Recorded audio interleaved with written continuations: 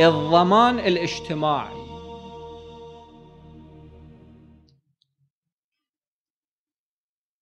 هذا مقدار من موجود في العالم، ولكن بالشكل الذي قرره الدين لا يوجد في أي دولة من دول العالم.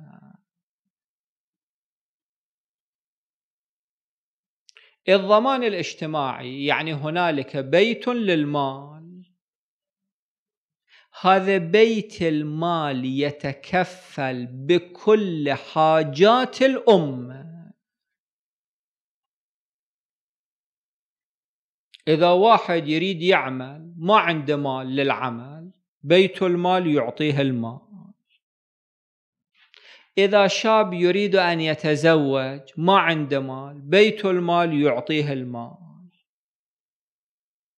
إذا واحد مديون، عندنا في الروايات، هذه الروايات يذكرها الحر العاملي في وسائل الشيعة، إذا واحد مديون هذا دينه على الإمام، فإن لم يؤد الإمام دينه فإثمه عليه.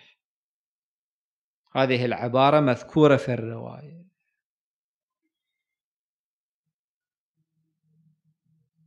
بأي مقدار بدون أي حد، يعني كل فرد يجب أن تكون مؤونته متكفلة.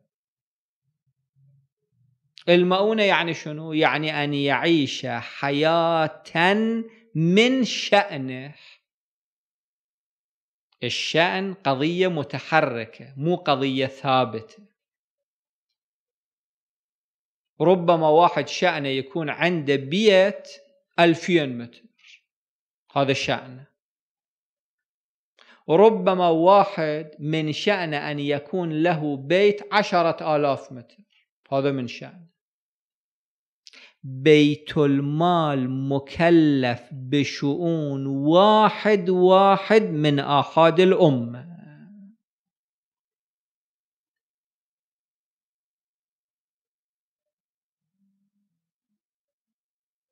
وإذا واحد مات مديون 1000 مليون، بيت المال يجب عليه أن يؤدي كل هذا الدين،